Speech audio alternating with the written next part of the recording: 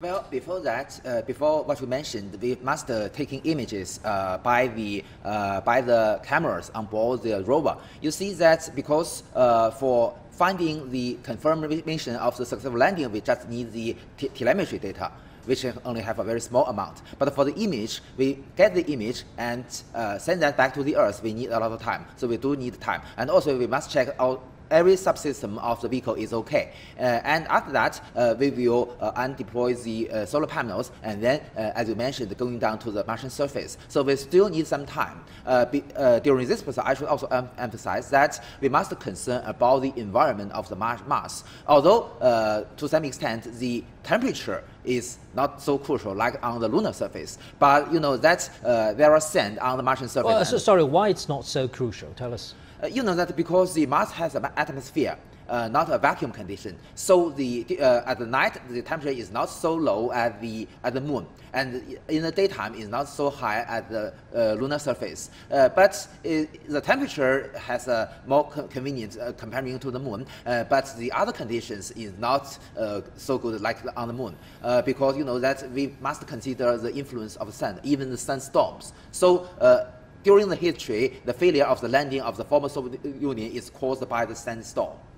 Right. So, what about the specific tasks with a rover analyzing Martian soil and maybe finding signs of life, signs of water? Would that be very challenging? Exactly. You see, until now, the human being has not found any evidence of the extraterrestrial life forms, even on the Mars. You see that although the United States has launched so many orbiters and lander rovers on the Moon surface, on the Martian surface, still don't have. The Utopia planet here, as Yang Yuguang mentioned, is a good place because it is believed that there are ancient oceans, and also the ancient land is not far away. So it is quite possible for us to find this kind of evidence. So we have multiple sensors. We have the multispectral cameras, and also we have the Martian component analyzers and with laser to induce the vaporized material on the Martian surface and look at it with a camera to analyze what inside.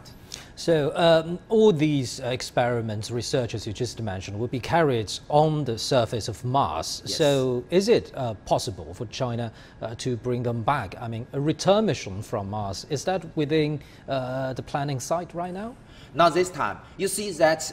what about it in the future? In the near future, in the future, maybe? we do have a plan to have a sample return mission from the Mars. It's more difficult. You see that we send a rover to the Martian face. We use our most powerful rocket, Long March 5, this time. In the future, if we want to have a sample return mission from Mars, we need an even more powerful rocket, maybe in the future, which has the same level as the human missions to the Moon. You see, this is because, you know, that from the Earth to Moon, we need a large rocket, which what we call the delta V, to get the velocity from the Earth to the Moon, and from the Earth to the Mars. But for the missions back, we also need the same level of delta V from Mars to the Earth. So the probe itself will be much bigger than the probe this time. Maybe we will even need multiple launches for the lander and the returner from Mars to the Earth.